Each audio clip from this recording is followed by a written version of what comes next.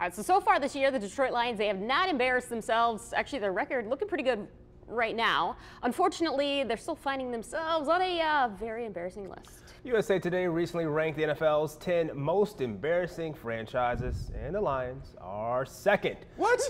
What do you want me to say? That's what happens. You've been to the playoffs 3 times since the year 2000. The top 5 most embarrassing franchises in ascending order are the awful and probably 0-16 this year Miami Dolphins, the Bills, who throw their fans through tables and tailgates, the Bungles, and of course the lowly Browns at number 1.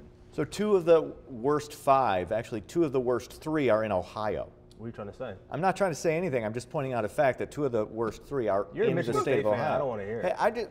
The Bills and the Lions are undefeated right now, guys. That's That's true. true. That is very true. And yet they made this list. It's body of work. We're talking about You're overall. short-sighted here. This is body of work. Hashtag Bills Mafia. No, they throw their fans through tables. Hashtag One Pride. Well, that's just passion, James. Right. Sometimes you got to throw somebody through a table. To prove how much you love them. Exactly. You know, This is weird. getting away from that and the Ohio too, I think a lot of people on Facebook, what was funny was that they were saying we can't even be number 1 at anything. Number 2 on this list. Yeah. That's true. There you go. There's that. There's that too.